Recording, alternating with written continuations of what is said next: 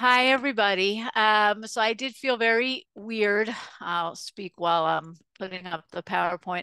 I felt kind of weird to do this, and I assume some of you are feeling weird to be here. But besides the fact that I think it will save our sanity for a little bit, there is something to connecting to Eretz Yisrael. I know that people who are close by, we feel very connected, and people who are far away, your support and your love for us. And I've received so many messages in the last few days, and that connection to Eretz Yisrael is very important. So I hope that this enhances that for you. And I guess all I need to say is that whatever Torah learning we do here, whatever merit we might get a little bit from learning here, should be the refuat kol haptzuim, that everybody should be well, and for the safety of all of our children who are serving, and that everybody should just come home safely, and that Medina Israel should be safe. Okay, Amen. let's do some serious things. Okay, so the idea for this course was to be a little bit less about history and more how do we connect to the nature of the land. Um, One of the things that I think is very special and unusual about Tanakh, and it's something that is coming to light more and more in the last few decades, is its deep, deep connection to Eretz Yisrael. Okay, and not just Tanakh, Mishnah, Gemara, Midrash, right? The metaphors, the language that the Nevi'im use, that the rabbis use, that everybody uses is coming from the reality that they see all around them.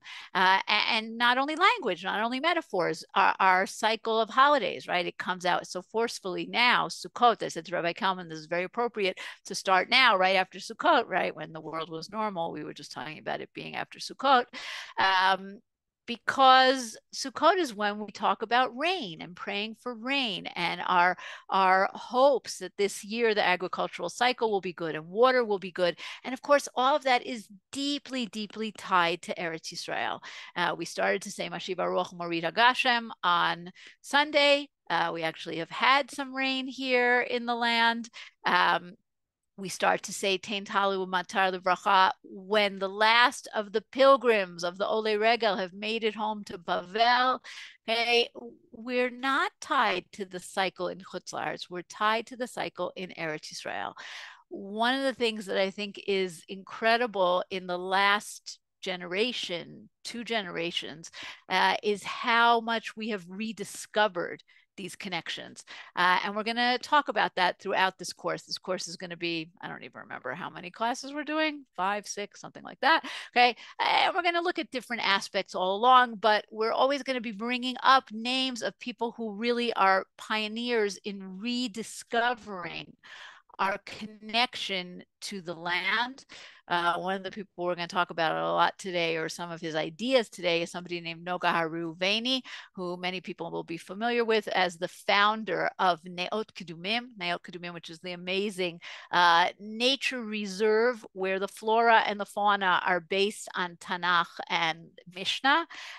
So some of his ideas are going to come up, but we're going to talk about other people like Yehuda Felix, like Alexander Eig, the botanical gardens that's here, the biblical zoo, right? So many different things that have come back.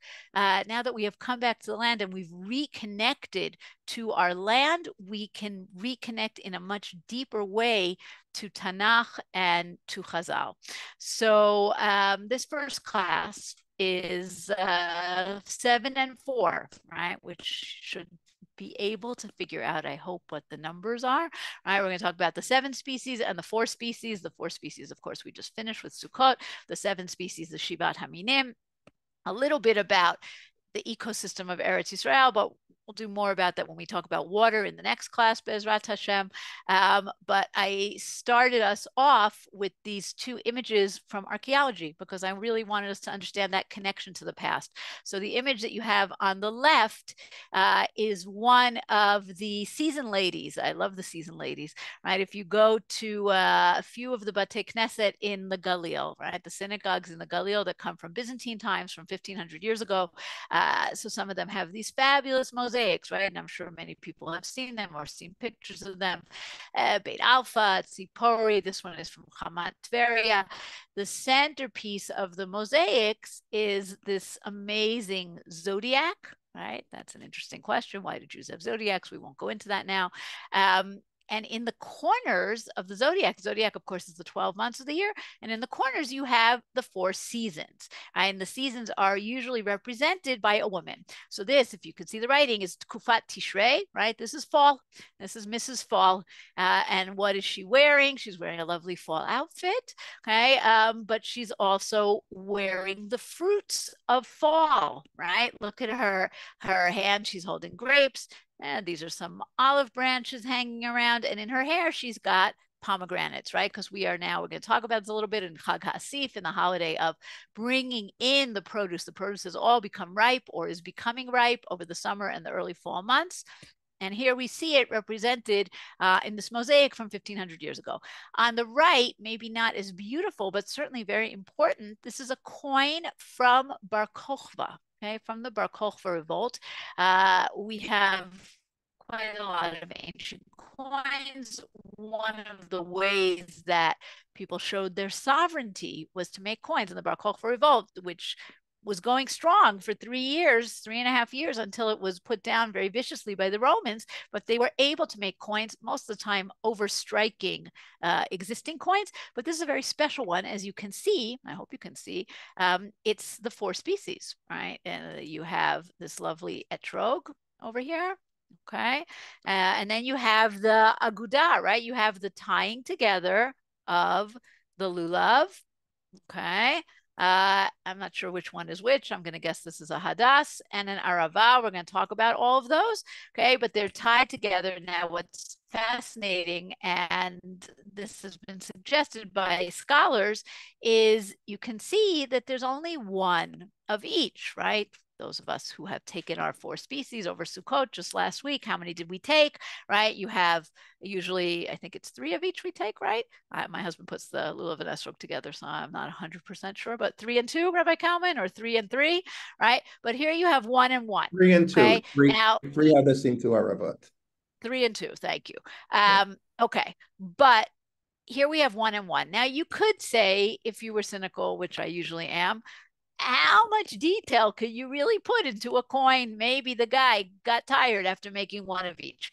But another way of looking at it, which I think is a beautiful thing, is if you look at the Mishnah in Sukkah, there's a debate about how many of each you need to have. And the one who says 1 of each is Rabbi Akiva. Who is Bar Kokhba's Rebbe? Is Rabbi Akiva. So is Bar Kokhba going according to the idea of his Rebbe? Maybe, right? And that's really a beautiful indication. Here is something that we just took a week ago, and here it is on an ancient coin from 1800 years ago. So that's, I think, always wonderful to see something like that. Okay, so let's get started. Very quick, like I said, we're not going to spend too much time looking at this because we'll do it next time. But Egypt and Eretz Yisrael are very much contrasted with each other in Tanakh. And one of the ways they are contrasted is in the way we get water. And this is an incredible satellite picture of the land of Egypt at night. Okay, Egypt, this is the Sinai over here, this is Eretz Yisrael over here, but this in the center here, this is Egypt. Egypt is a huge country, okay? But as you can see from the distribution of lights, almost everybody in the country lives along the Nile Delta. That's what this is. This is the Nile. This is a huge burst of light is Cairo, but all the other communities are along the Nile Delta, which opens up at the end over here into the Mediterranean. Nobody lives anywhere else, right? Why? Because the Nile is life. And we know that. We know that from Sefer Shemot and the Makot, right? We know that from the gods of the Egyptians and the Pharaoh who compares himself to the Nile is life. Without the Nile, Egypt does not exist. Okay. Now, when the Jews leave Egypt, when they're in the desert, when the children of Israel are in the desert and they're getting ready to go into Eretz Yisrael, we have Moshe's long speech in Sefer Devarim.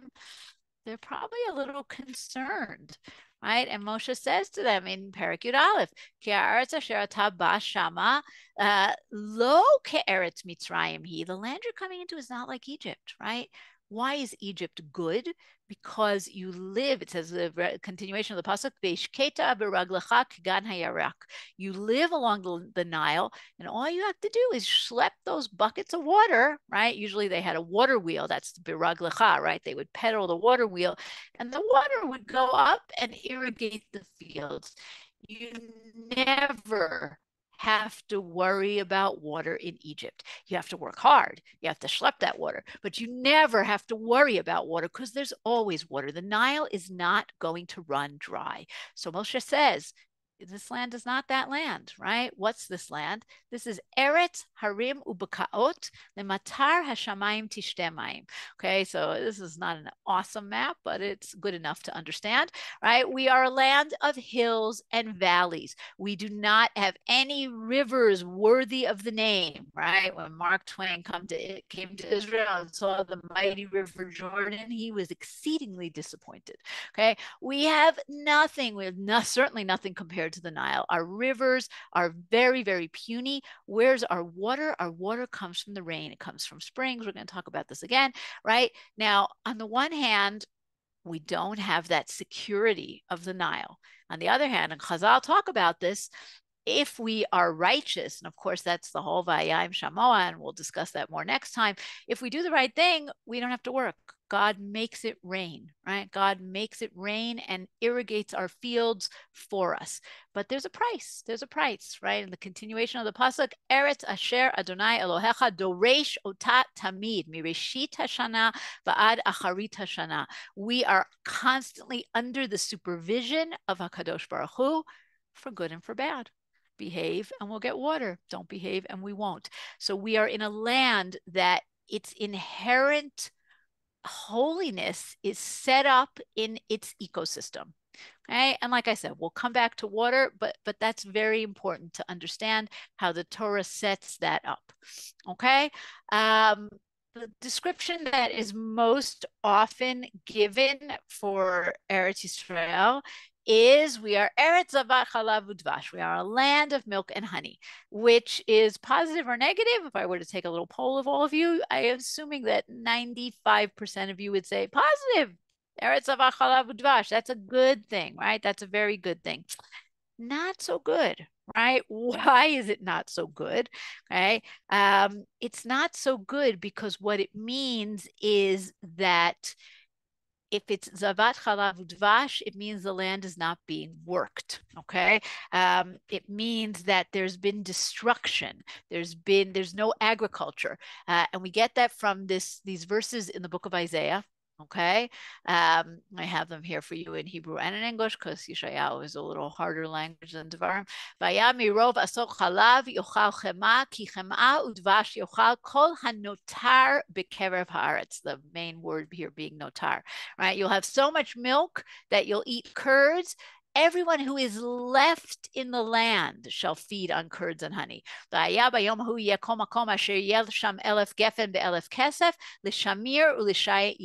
that day, every spot where there could stand 1,000 vines worth 1,000 shekels of silver shall become a wilderness of thorn bush and thistle. When do you have milk and honey? You have milk from goats, from sheep, because they have land to graze on. Land to graze on is not agricultural land. When do you have honey? When you have a lot of wildflowers and you have a lot of thorns and the bees can come and they can pollinate those flowers and make honey. But that's not agriculture. Okay. We want to have those 1,000 vines worth 1,000 shekels of silver. So this image of a land of milk and honey, it might be good for the shepherds. It's not good for the farmers. In Eretz Yisrael, as we're going to see later when we talk about the Arba Minim, eventually we want to become a farming society. We want to become an agricultural society. So Eretz Zavat Chalav Udvash isn't still a land of abundance, but it's a complicated land of abundance. We want to focus more on the 7 species because that's an abundance that is from our hard work as well as from what God is giving us. Okay, so the 7 species, of course, we have also written in Sefer Devarim, Parakhet. There's so much beautiful artwork out there of the 7 species. Everybody loves the Shivat Haminim, and especially those like great JNF posters, all those propaganda posters from the 40s and the 50s, right? We love those 7 species. And I have this great set of stamps over here, but let's just review them for a second, right? Eretz chita useora, wheat and barley, gefen uteina, vines and figs, rimon, right? Pomegranates, Eretz zeit shemen, olive oil, udvash, and honey. We'll come back to the honey. Okay, so we're going to go through each one, but I want us to also understand all of them, why these particular 7, because as we're going to see if we get to it at the end, there are other indigenous species in the land of Israel. Okay, today when you say Israel, we say Jaffa oranges, we say all these different things that we grow here. But there are, even in Tanakh times, there were other indigenous species. Why are these 7 special? Okay, so we'll come to that in one moment. But just to understand, first of all, just halachically, what makes them special, right? We'll get to the very specialness of the top 3, right? Dagan, Tirosh, V'yitzhar. But even the other ones we say special brachot on, okay? But these 7 are the only ones that can be used for bikurim. Okay, mi reshit, not just reshit, right? Shivat haniminim shenishtabcha bahem Eretz Yisrael, afkan shervech Eretz Yisrael shehin shivat haminim, right? The Sifri talks about the only species that can be brought for bikurim. I have, I don't know, a beautiful lemon tree in my backyard. I can't bring that to the Beit HaMikdash for my bikurim. I can only bring from the 7 species. By the way, as we'll see as we go along, these species are mostly not ready on Shavuot, right? When we talk about bringing bikurim, we talk about Shavuot, right? Salenu al ktefenu, we're bringing those baskets. Really, we're not, right? Because by Shavuot, pretty much only the wheat and the barley are ready. All the others are going to get ready over the course of the summer and even into the fall. And that's why you can bring bikurim until Sukkot, and even without saying the special psukim until Hanukkah, because you have certain species that are just not ready yet. Okay, Bikurim was always a big deal in early Zionism. The kibbutzim, they didn't necessarily follow this idea of the Shivat Haminim, but this idea of first fruits and the first fruits. And there's some beautiful, wonderful pictures here from like the 20s, the 30s, the 40s of people bringing their bikurim. And even today, anyone who's in Israel for Shavuot and anywhere where there are kids, you know, that the kids, they make crowns of flowers and they bring their baskets of fruit and they do parades, and it's a very beautiful thing. So this is definitely something that's come back in Zionism today. But why these 7? Okay, and this is where we get to the first thing we're going to learn from Noga Haruveni. Okay, Noga Haruveni, just very briefly, his parents were Ephraim and Chana Haruveni. They were basically the founders of the botany department in the Hebrew University, right? The very beginnings of Hebrew University, all these new departments.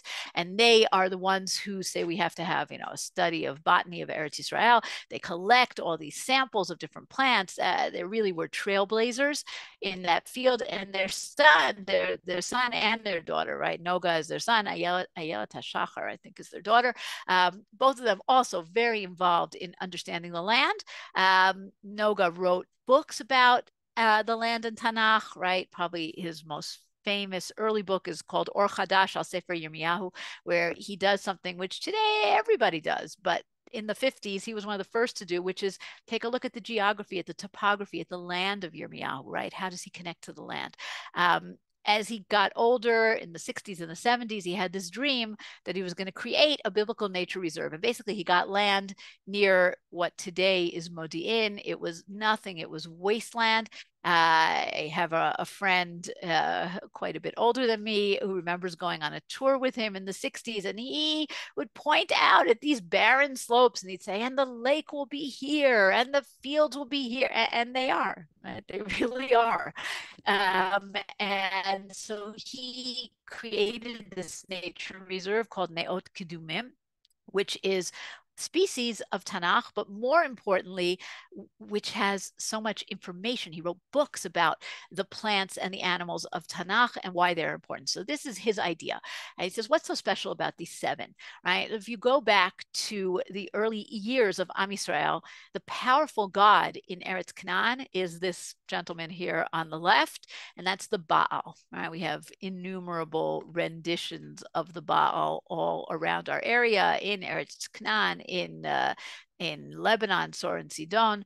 Um, the Baal is a storm god. The Baal is a rain god, and he's the most powerful god in our region.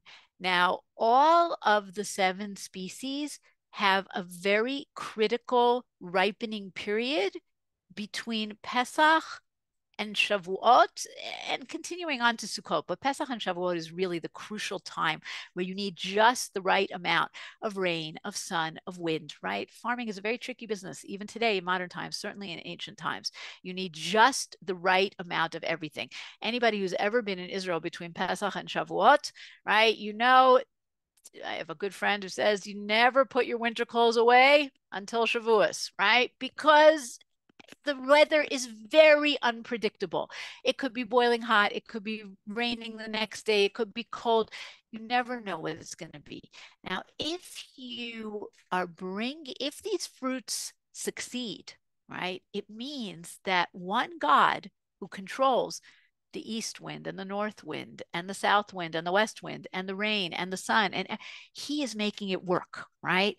Whereas the Baal, we don't want to thank the Baal. Now, your crops, your easy crops, we're going to see towards the end, there are certain crops that grow regardless. They don't need that. They can grow even in times of famine.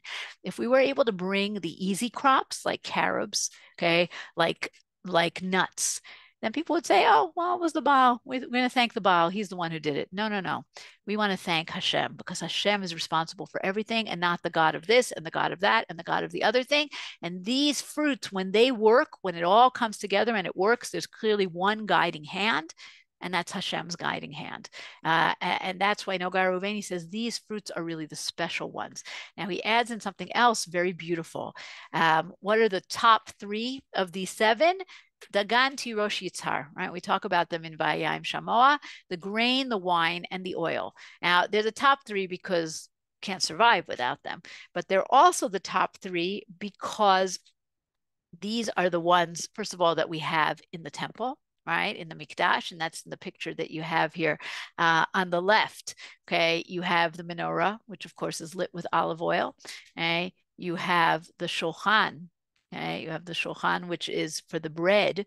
Okay, the grapes we don't really have here. This is the Mizbeach HaKtoret, but we do have wine in the Mikdash as well, right? We have Nisuch HaYayin as well as Nisuch HaMayim. We pour wine on the Mizbeach. So wine, grain, and oil are used in the Mikdash.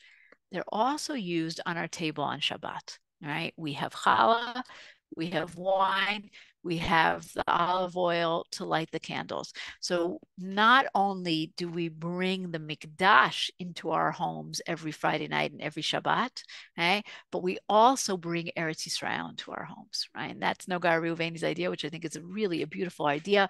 Our table, Shulchano Shel Adam Mechaperet Alav, right? We talk about our table being a Mizbeach, being an altar, okay? So we're bringing the Mikdash into our home, but we're also bringing Eretz Yisrael into our home wherever we may be in the world.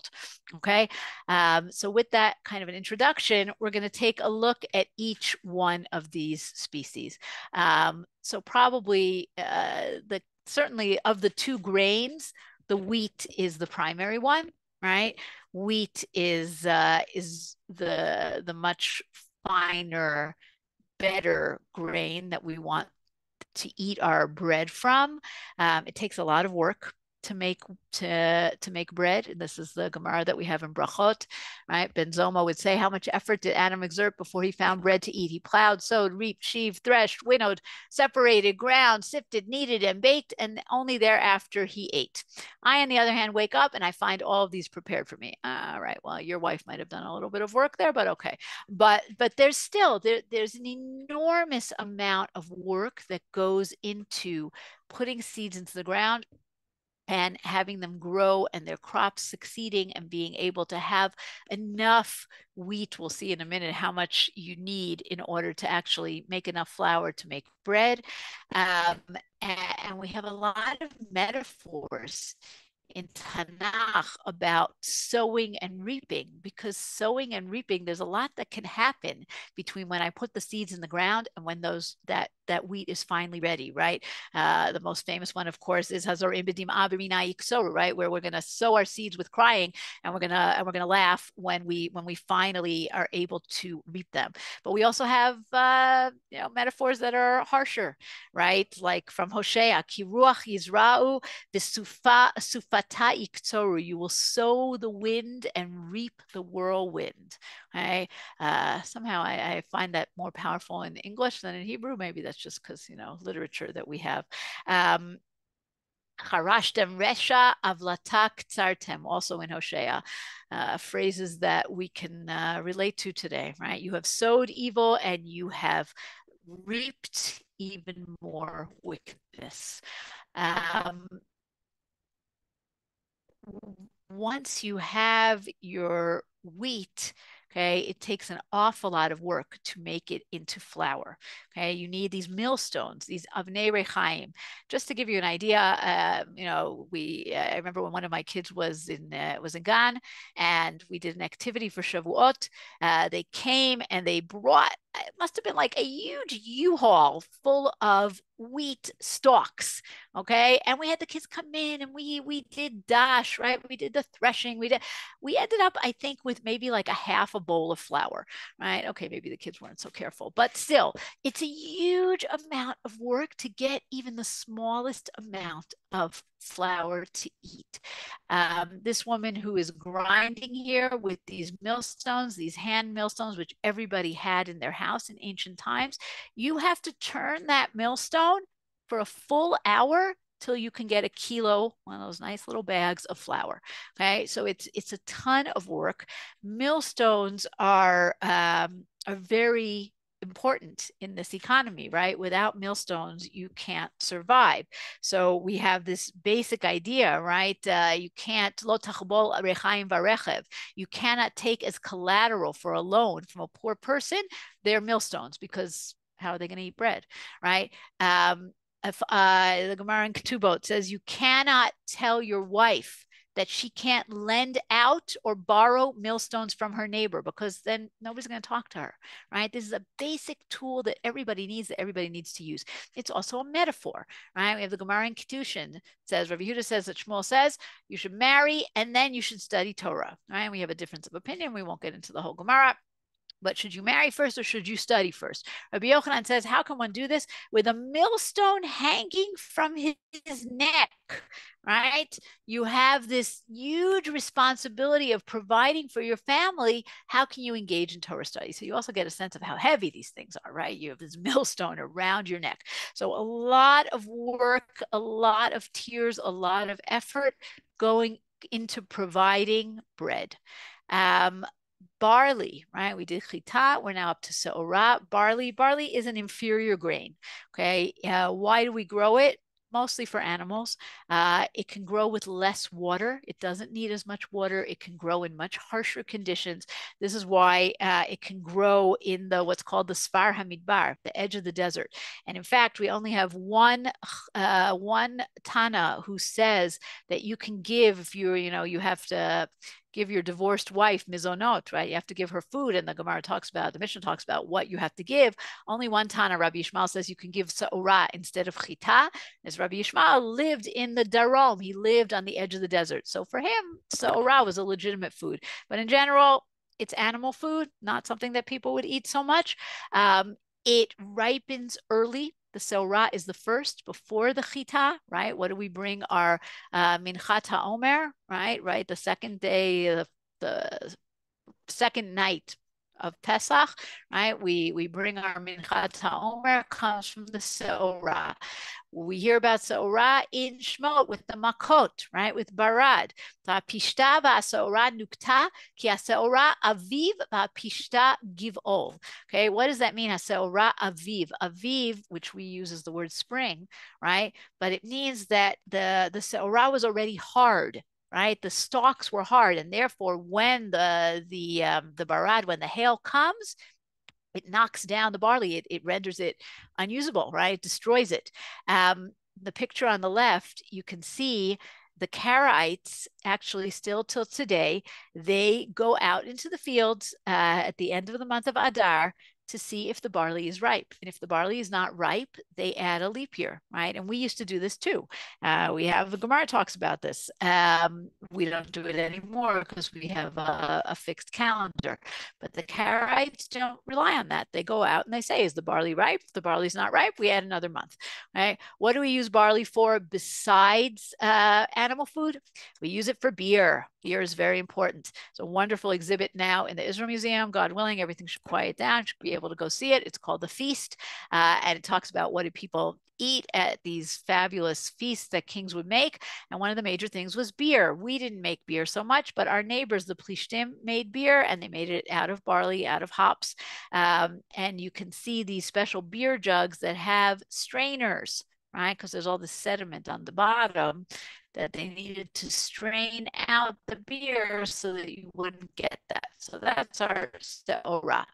Okay, we are coming to the king of the fruit. If the king of the grains is wheat, the king of the fruit is grapes, right? Grapes are super important. Oh, I see somebody doesn't like that. They said barley is of less value. It's not as yummy. I'm sorry. It just doesn't, it's not as good, right? If you have barley bread or wheat bread, okay, today we eat all kinds of crazy bread because, we're all the fads of, what you should eat and what you shouldn't have and gluten and blah, blah, blah. But in the old days, they knew what was good. Wheat bread is good. Barley bread is not as good. What can I tell you? You can all argue with me in the chat. I don't care. Okay, grapes. Grapes are very, very special, right? They have their own bracha, right? They're the only drink that has its own bracha. And we put wine on the mizbeach. It is a very important product, but it is also clearly a product that can lead you astray, right? Ready? One of the earliest stories in the Torah, Noah comes out of the ark, plants grapes, gets drunk, right? We have the Nazir who stays away from wine.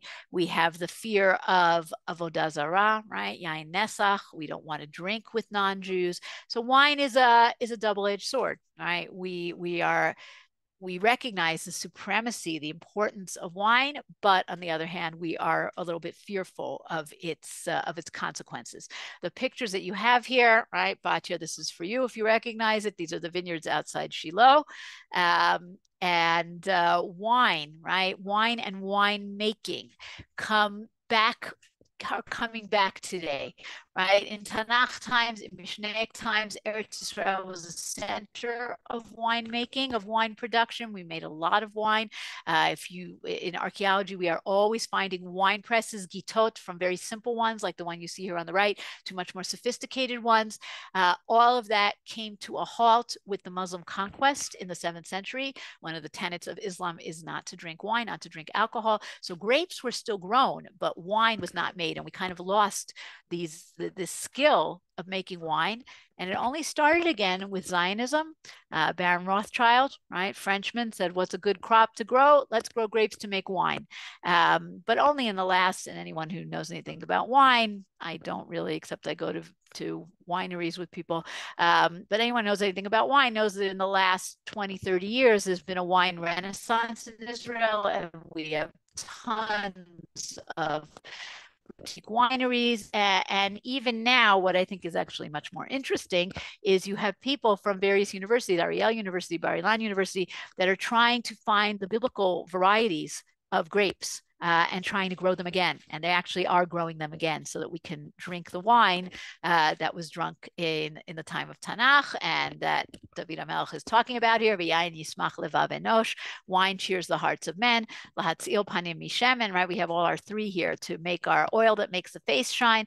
And bread that sustains man's life. So we have our Dagan Tirosh and Yitzhar. Okay, figs. Figs are beautiful, beautiful trees. Where do we hear about figs? We hear about figs already on like the second page of the Torah.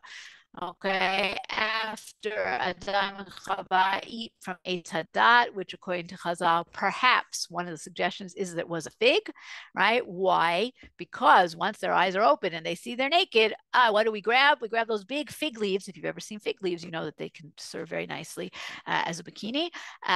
But the proximity of the tree led Chazal to say, well, maybe Eitz Hadat was really a fig tree, right? So that's what we have here. Their eyes were both open. They perceived they were naked. They sewed together fig leaves and they made themselves loincloths. Fig trees love water.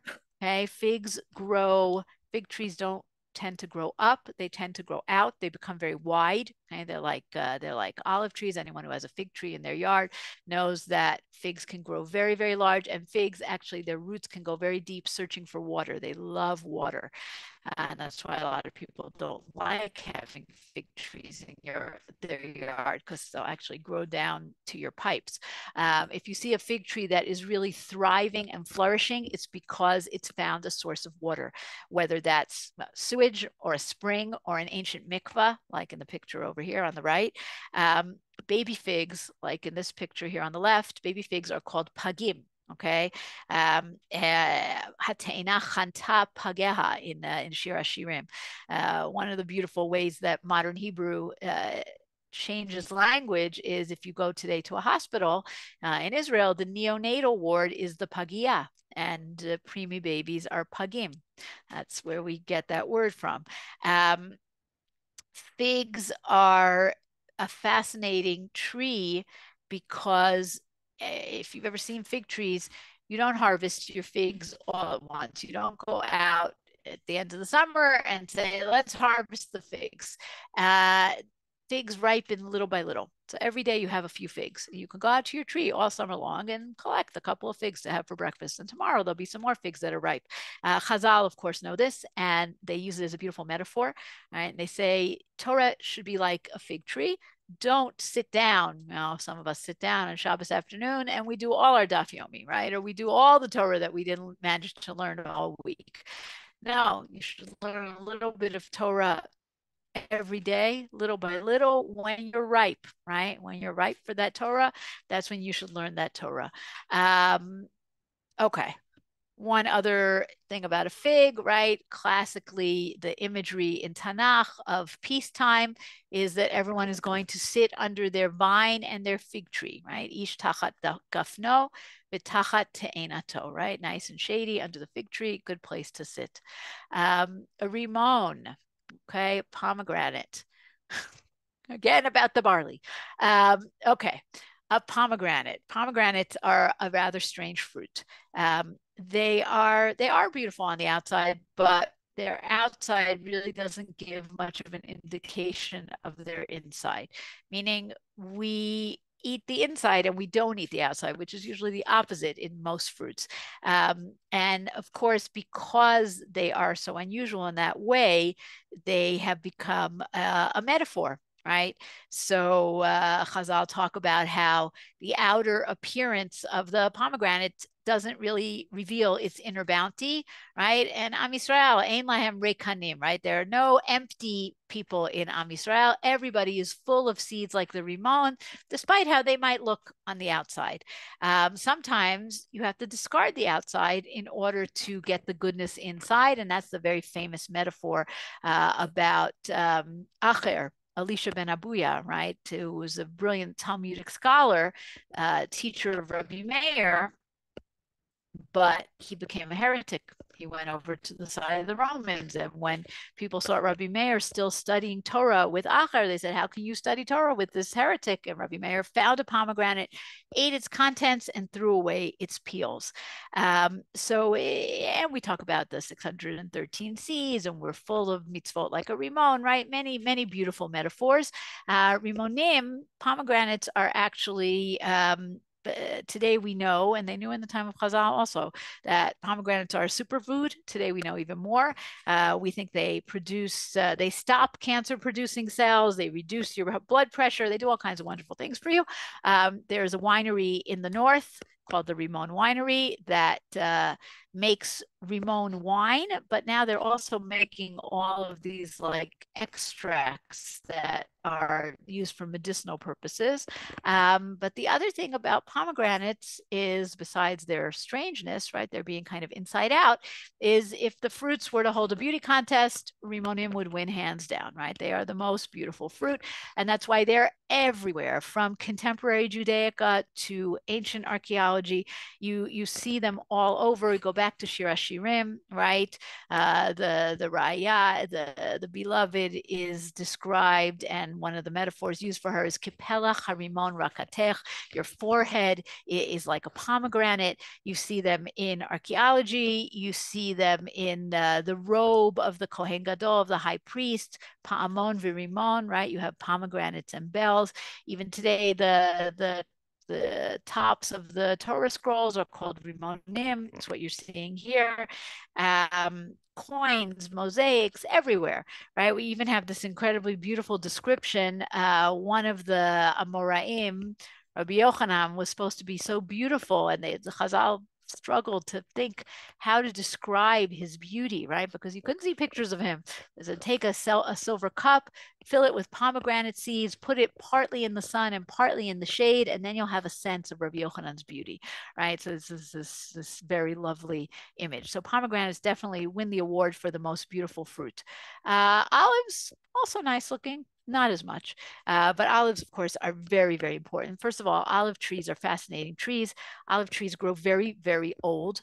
And again, like the figs, they grow wide, right? They don't grow tall, they grow wide.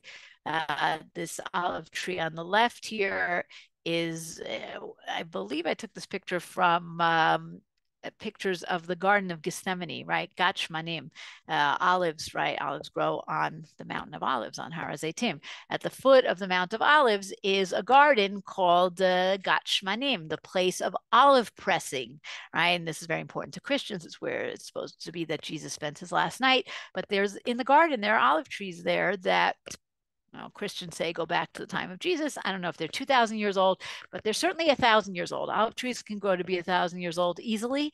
One of the fascinating things about olive trees, you don't see it, you can see it a little bit in this picture, but if you see olive trees, they almost always have a ring of shoots of baby olives, baby olive trees growing up around them that eventually will grow and attach to the main trunk. Okay. And the Mizmor of Tehillim takes this imagery in such a beautiful way. And that's what I have here. Eshtecha kegef and poriah, your wife will be like a fruitful vine biyarketei beitecha, within your house. Banecha kishtile zeitim saviv l'shulchancha. Your sons are like olive saplings around your table. Now you read that and you say, oh, that's a nice metaphor. But if you understand what it means exactly what you see in nature, right? The saplings, the baby trees, are around the Ima and the Abba tree. That's exactly what the Mizmor is describing. The olive leaves are also very interesting. This is another idea from Nogar Reuveni. They are kind of a green on one side and a much paler color, almost a grayish color on the other side. And Nogar Reuveni talks about how when the wind blows and the tree's leaves shake, they almost look like light, right? They almost look silvery. They almost look like they're on fire. So it's a very fitting image for a tree that produces fruit that illuminates the Beit HaMikdash. Olives are good you could get everything you need out of an olive. We're going to talk about date palms in a minute and how much you could get out of date palms. But olives, just the fruit themselves, every last bit of it is important. We talk about katit, right? Katit is what is in English, we call it extra virgin, right? EVO, extra virgin olive oil. All of the olive oil that's produced in the land of Israel, by the way, is extra virgin. We don't produce any lower quality than that. For the Beit HaMikdash, you would only give the katit, meaning that first press, right? That's what it means, extra virgin. The first press is the best oil that goes to the Beit HaMikdash. But in ancient times, there was a lot more good to get out of the olive. We don't want to waste all the rest. So you continue, right? And you press some more and you press some more and you press some more until all you have left after you've gotten out all the olive oil you can get. Then you have all the gunk, right? And you press more. Did I bring a picture of this? No, I didn't. But first, you take all the stuff that's left after that first press, you put it in baskets, you put weight on it, you get out more oil, more oil, more oil, until finally the only thing that's left are the skins and the crushed pits. But even that has tons of oil inside. And what they did in ancient times, and we are doing it again today, everything that's old is new again, is they would make that into fuel. And the Mishnah talks about something called gefet, right? Ein tomnim ba gefet. You shouldn't put your Shabbos food into this olive gunk because it's so volatile. It can stay warm even without a fire. And today we take all of that olive gunk that comes out from the olive presses and we fashion it into logs that can be used for fuel. Right? This is very nice, eco-safe, beautiful recycled fuel. So olives can be used until the very, very last drop. Of course, olive oil is super important in the Beit HaMikdash, right? It's the only oil that you are allowed to use in the menorah. It's the oil that's used for the shemen hamishcha, right? The special oil that anoints the kelim, the vessels in the Beit HaMikdash, that anoints the Kohen Gadol, that is going to anoint the Mashiach, right? That anointed the kings. How about in your home? So we have this Mishnah that I'm sure a lot of people recognize from saying Bameh Madlikin, right? Rabbi Yishmael says that right. Rabbi Shmuel says that one may not light with tar, with itran on Shabbat. The rabbis permit lighting with all oils, right? And then we have all this list of oils, shemen shumshumim, shemen egozim, shemen snonot, right? All these different things. Rabbi Tarfon says only olive oil. Now, that's fascinating. What we don't have it in the Mishnah, but in the Tosefta, Rabbi Tarfon is challenged by another Tana. His name is Rabbi Yochanan ben Nuri. And he says, Rabbi Tarfon, you're a very rich guy. Very nice for you. Light your lamps on Shabbos with olive oil. The rest of us might not be able to afford that. Or maybe we don't live in Eretz Yisrael where it's easy to get olive oil. So we have to allow all of these other oils. But Rabbi Tarfon says, if you can afford it, if you can do it, only olive oil, right? So definitely something that is important in the Beit HaMikdash. Okay, our last of the 7 is the tamar. Now it doesn't say tamar, it says dvash. We'll come to that in a minute. Okay, but first let's talk about the tamarim. One of the things that's fascinating, I brought this here from the Rambam, you also can see it in the Gemara. Almost each one of the 7 species has its own verb for harvesting, which gives you a sense of how important each one of these are. And we still use most of them in modern Hebrew, which is nice. Kotzer, tfu'ah, kitnit, right? So the kotzer is for the chita and the seorah. Botzer, anavim. Goder, or we say today gdid, right? Not gedar, but gdid, but it's the same thing. Goder tamarim, mesik zaitim. Okay, we still use that today. We talk about the mesik, we talk about the gedid. Te'enim, I don't think we use this word ore te'enim, just probably because there's not so much widespread harvesting of figs, but there is this verb.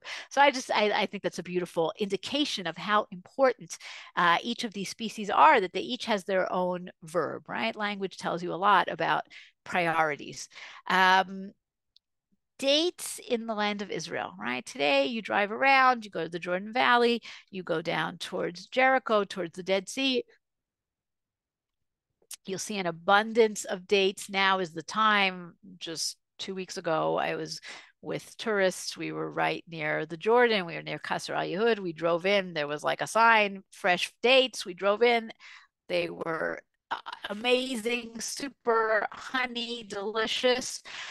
But believe it or not, 100 years ago, we didn't have good date trees. We didn't have high quality ones because the Arabs didn't really develop them. We didn't have good ones, and we needed to bring them from other countries, from Egypt and from Iraq. Now, this was not something that they were willing to export to us because you didn't want, you wanted to, it's a national treasure. You want to keep that monopoly. And you had this very interesting guy, his name was Ben Zion Yisraeli, and he went to Iraq in 1933 with 17 lirot in his pocket, and he smuggled shoots of date palms back into the land of Israel. He brought them to Kvutzat Kinneret, by the Kinneret, and they were planted there.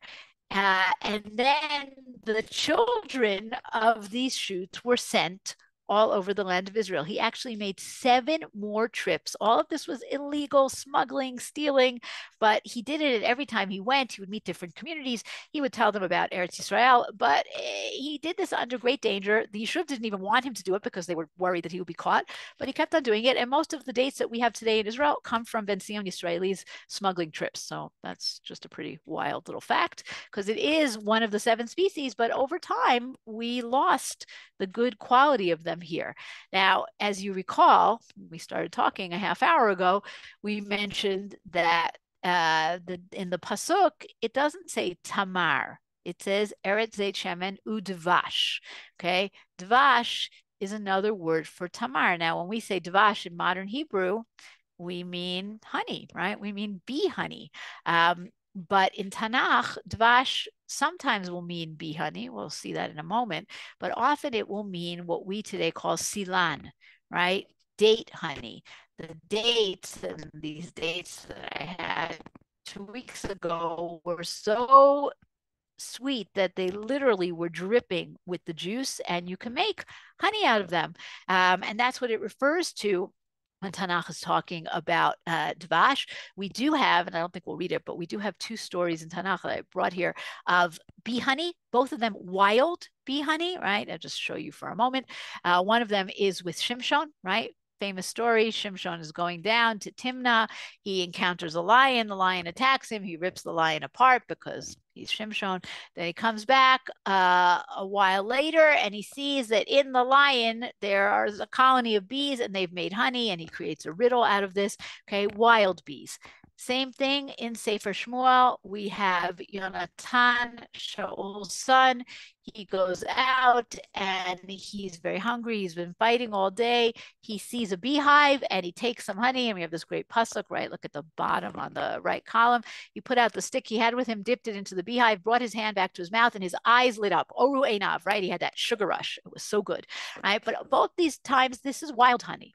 What about bee honey? Do we have bee honey? So not so long ago, in a tell in the Beit Sha'an Rally, Tel Rehov, they found beehives. They found over 30 beehives that were man-made. That's what these little tunnels here, these little tubes are. They are man-made beehives that are meant for bees to colonize in so that you could then reap the honey. These are 2,700 years old. They go back to the time of Tanakh, of Bayit Rishon, and this is our first real evidence. We have pictures from Egypt of beehives like this, but this is our first real evidence of actual physical beehives in the land of Israel. So we did cultivate honey here. Date palms are an amazing product. We think of dates and maybe we think of a lulav, but really nothing ever goes to waste in a date palm. If you go down to the Bedouin, the Sinai, they use every piece of the date palm. They use the leaves, they use the branches, they make baskets, they make huts, they make brooms, they use everything. We use the lulav, right? And we eat the dates, but Chazal knew that everything was used. And we have this very beautiful medrash. As no part of the palm has any waste, the dates are eaten. The branches are used for hallel, right? That's the lulav. The twigs for covering the sukkah, the fibers for ropes, the leaves for brooms, the boards for roofs. So there are none worthless in Israel. Some are versed in scripture, some in Mishnah, some in Talmud, some in Agada, right? Everybody has their place in Am Yisrael. Everybody has their job. Everybody has their tafkid, just like every part of the date is used. My last date, okay, and then we'll do the Arba Minim very quickly, but this is the best date story, and that's the story of Methuselah, okay? Few decades ago, there were date pits that were discovered in the excavations in Masada. Okay, not date pits from somebody's lunch from the excavators, but from somebody's lunch 2,000 years ago.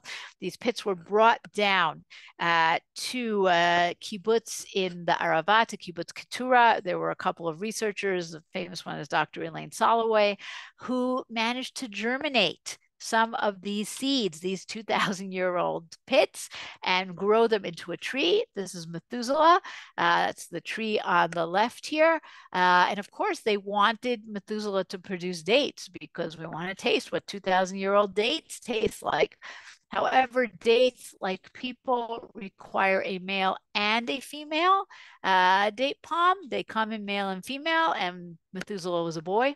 You needed a girl. They didn't give up. They went back. They got more pits that were found in the excavations in Qumran, and they managed to germinate more plants. And finally, they had a winner, Eve. It's the other tree, and they managed to produce dates. Last year, 2 years ago, they actually were able to eat the dates, the 2,000-year-old dates.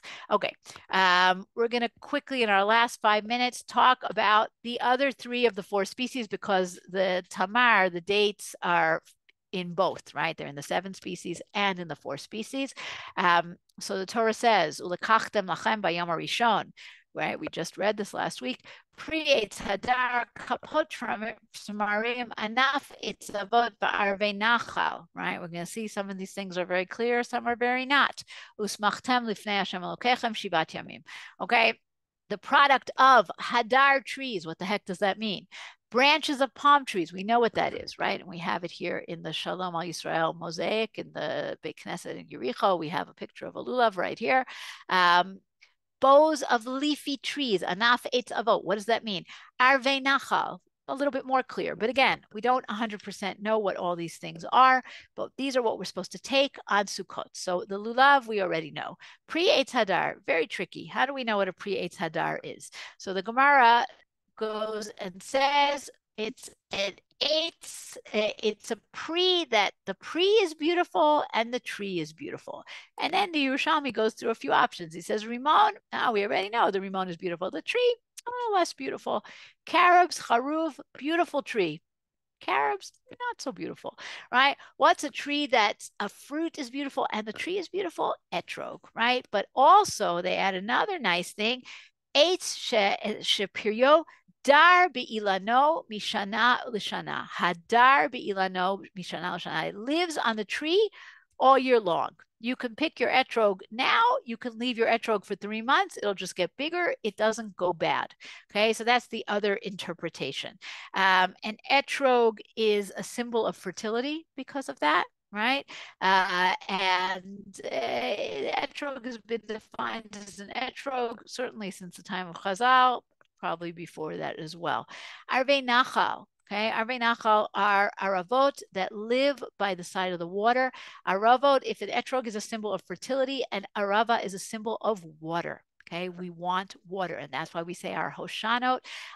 They would bring the aravot from Motza. It's a picture of the Beit Knesset in Motza.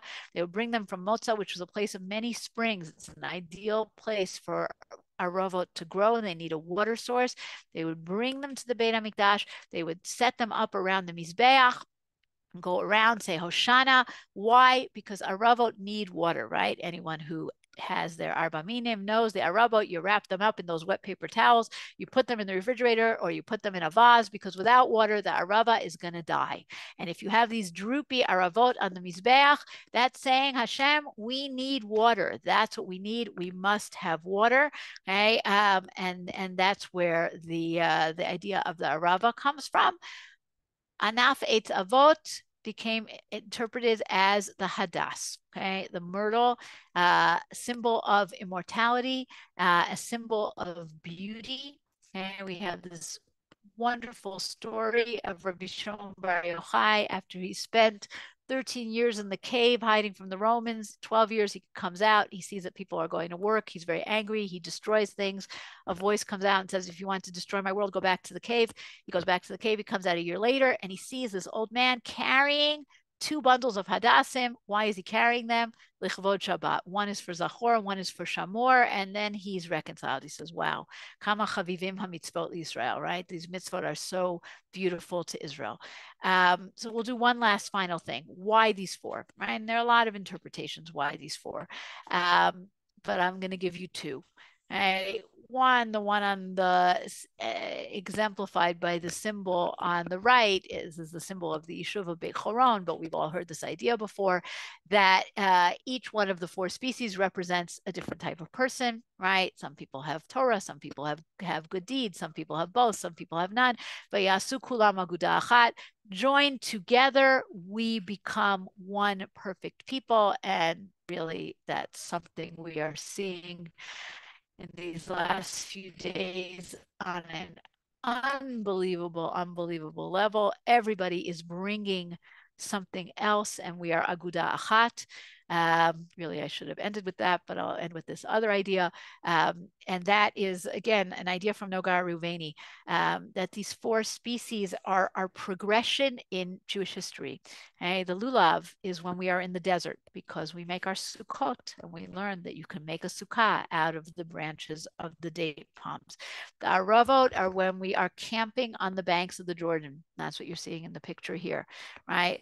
The hadassim are anaf etz avot, right? Thick forests. When we come into the land of Israel, we're clearing the forest so that we can settle. And the etrog is when we have already reached the settled land, and we have stability, and we have agriculture, and we have reached our stability as a people. Vayasu kulam aguda achat. Let's hope that our aguda of Am Yisrael in the diaspora in Eretz Yisrael, that we work together to serve Hashem, and that we see better days. Let's see our comments here. Amen. Anything? All right. Any comments? Thank you for all these nice things. Barley lovers. Oh, Mona, we're going to come eat your barley. Thank you. The lulav is backwards. Which lulav is backwards? Oh, well, I might have put the picture in backwards. That's true. Motza is right near Jerusalem. You're welcome. Thank you. It was good for me to teach too. And yes, amen. Amen. I know you all are davening for us, and we are davening for us, and we should have good things. Rabbi Kalman, give it back to you. Thank you very much. I totally agree with all the comments. Yes, it's very nice to be able to focus on learning, and we should hear good news. Thank you very much. Tomorrow night, as I mentioned, Rabbi Elliot Schreier of B'nai Yeshurun in Teaneck will be giving the Parsha Shir, but instead of being at 8:30, like we normally, he asked if we could do it 50 minutes later because there's a rally in Teaneck for the Matzav in Israel. So he's whatever. So we'll start 50 minutes later, and then please God my Shir on the Siddur on Friday morning at 9:15. We're going to go back to the Siddur. We're in the middle of Shema, actually, starting Vayem Shemoah. After a number of weeks on the Yom Tovim. So and then next week a number of our new series will please God be starting. Shuli kicked off our fall season. So thank you. And then next week a whole bunch. And we look forward to hearing good news and to learning. And the zchut of Talmud Torah should bring a Yeshua to the Jewish people. Thank you, everybody, and have a wonderful day. And be well, everybody. Thank you. Thank you. Thank you. Thank you.